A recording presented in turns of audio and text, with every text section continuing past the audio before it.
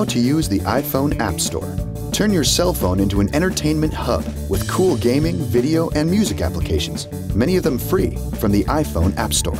You will need an iPhone running at least version 2.0 and a connection to the internet via Wi-Fi, 3G, or Edge.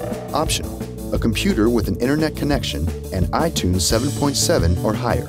Step 1. From your iPhone's home screen, tap the App Store icon.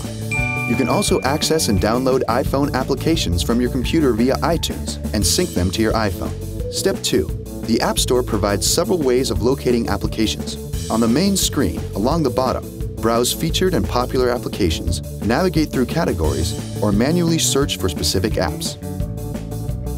Step 3. Once you find an application you want, tap it to access general information, screenshots, user ratings, and cost. Step 4. To download, tap the Price button in the upper right-hand corner and navigate through the Buy Now options. You'll need to use a Wi-Fi connection, as opposed to a cellular connection like 3G if the application you're downloading is larger than 10 megabytes. Step 5. Your new iPhone application will now appear on your home screen, ready to launch and use anytime you like.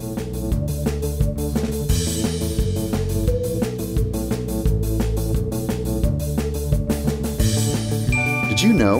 Within 6 months of the App Store launch, customers had downloaded 500 million applications.